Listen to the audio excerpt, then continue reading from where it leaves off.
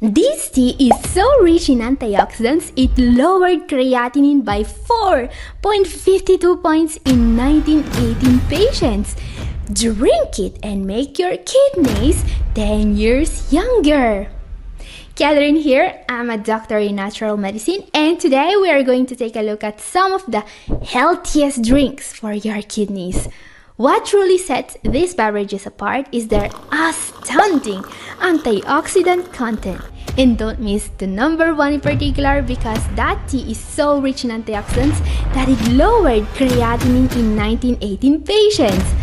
But why are antioxidants so important, you may ask? Well, because science says so. Yeah, not the answer you were expecting, but let me explain. The main pathway in which diseases such as diabetes and high blood pressure damage the kidneys is a process called oxidative stress, alright? This happens when there are too many free radicals and too little antioxidants in the body. But what if you start adding antioxidants, you may ask? Well, your kidneys are going to improve faster than you can say nephrologist. So let's see how to do that now with the 5 beverages. Number 5 is corn silk tea. Corn silk.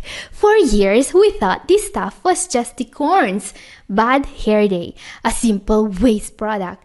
Turns out we were wrong. Corn silk, which is that stringy mess you rip off a fresh ear of corn and chuck into the trash, is not a waste product. Not at all. It is probably the healthiest part of an ear of corn. Let me explain. Recent research says tossing corn silk is like throwing gold down the garbage disposal, because you see, the extract from this amazing natural product seems to have an incredible effect on the glomeruli, the filtering units inside the kidneys. Researchers believe that the potent antioxidant in corn silk work on a molecular level to repair the lining of the bladder and urinary tubules, to reduce irritation and to increase urine secretion. Yeah, corn silk can basically repair the kidneys at a molecular level. This is in part possible because corn silk acts as the natural ACE inhibitor, so it will help lower blood pressure as well. Other studies have found molecules in corn silk that can also fight the damage diabetes does to the kidneys. Unbelievable, right? All this time we've been ditching the healthiest part of the corn ear, a true cornucopia of health benefits. But how do you turn this trash into treasure, you may ask? Easy! Just toss 2 tablespoons of corn silk into 2 cups of water. Bring it to a boil, then let it simmer down and steep for about 10 minutes. That's it! Bonus, being the waste material it is, corn silk is dirt cheap. You can snag a 6-month supply on Amazon for a mere $19. Who knew good kidney health could be so affordable? Corn silk is considered safe, but it can lower both your blood pressure and your serum potassium, so always monitor these levels if you want to benefit from corn silk tea on a daily basis. Another tea you want to consider to drink every day is number 4, hibiscus tea. Hibiscus tea is one of the best sources of antioxidants you can actually find on the supermarket shelves, which makes it one of the best tea you can find without a treasure map. And it comes with one gigantic perk. It fights hypertension like a knight slaying a dragon. I mean, you will be surprised at the huge results this simple tea can give you. A review of studies found that hibiscus tea slashed blood pressure by an average of 7.58 over 3.53 millimeters of mercury, which is just amazing if you ask me. Now, sure, there are other supplements out there that can help with blood pressure, but they are either CoQ10 or magnesium, or they come with side effects that you need to account for. Meanwhile, hibiscus tea's side effects, oh, brace yourself. It makes you pee more often because it's a natural diuretic. Terrifying, right? But wait, there is more. This tea doesn't just stop at giving your kidneys a workout. It can also lower your blood sugar levels pretty significantly, according to this large review of studies. So yeah, if you decide to make hibiscus tea your daily body, just keep an eye on your blood pressure and blood sugar levels, which is something I recommend with most supplements in any case. I mean, with those supplements that actually work. Hibiscus tea isn't just a flower power beverage, it's a terrific way to boost your health.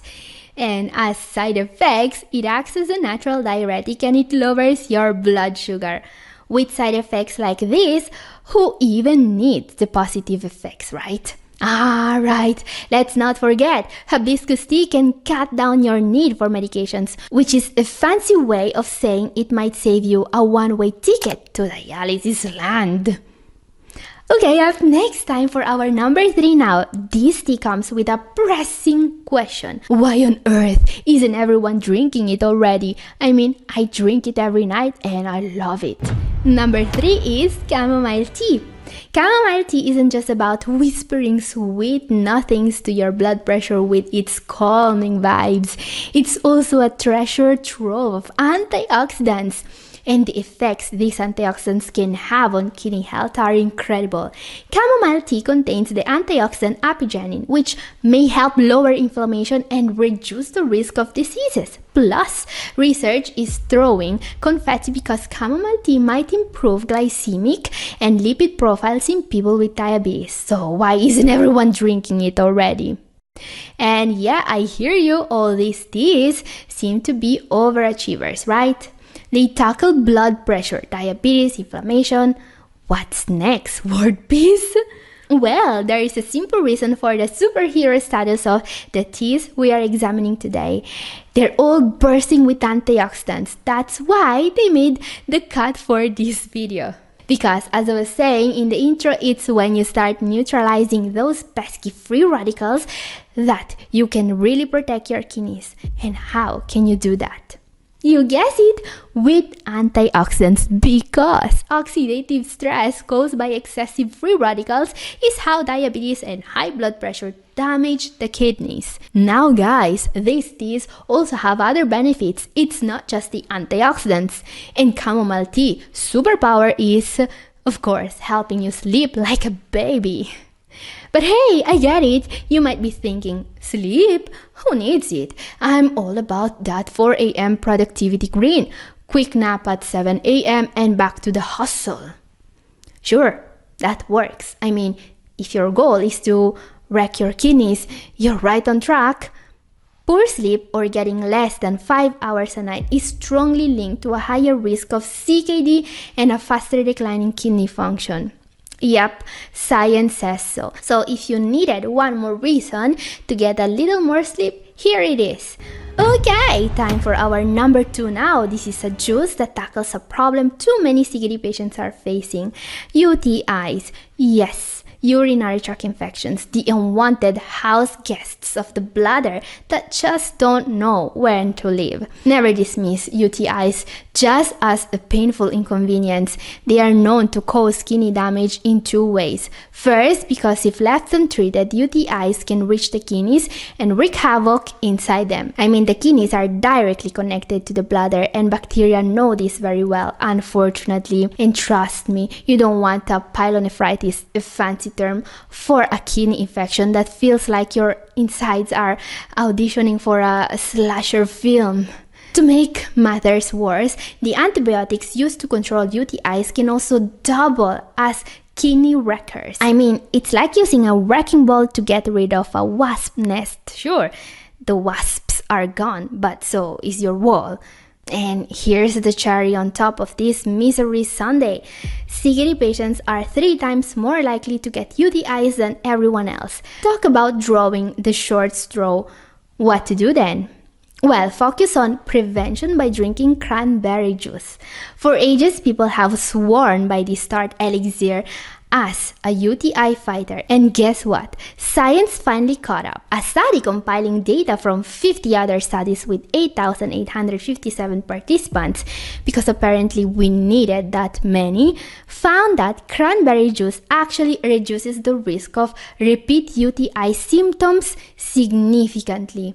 This is fantastic news because, let's be honest, UTIs are a nightmare and the treatment can feel like a bad sequel. So if you never had a UTI, chug that cranberry juice like it's the elixir of life, because for your kidneys, it just might be. Okay guys, time for our number one for today. Drum roll please!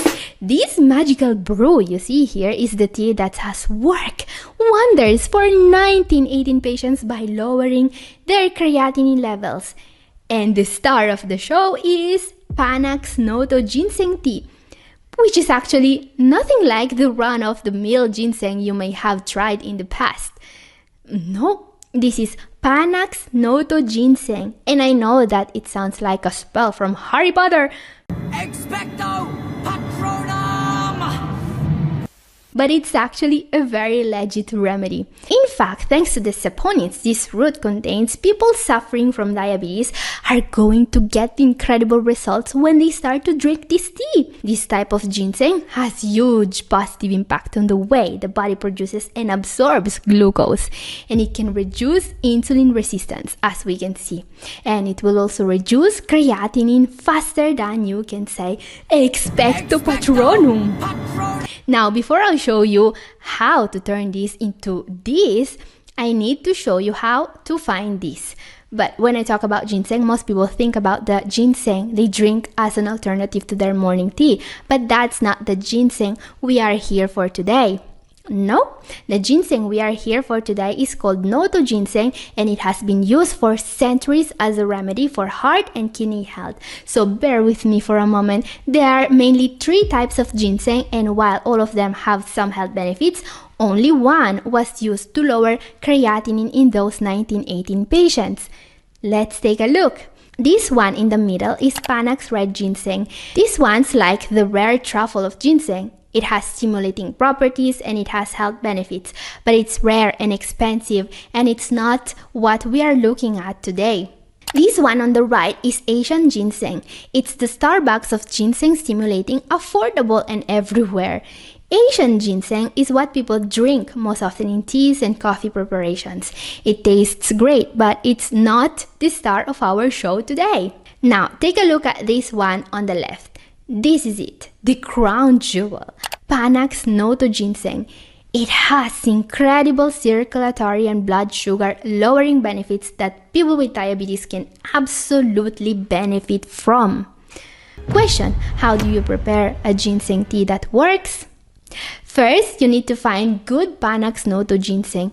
Larger roots are usually more pricier and better than smaller pieces. Once you have found Panax Noto ginseng and you are sure it's what you are looking for, you just need to make tea.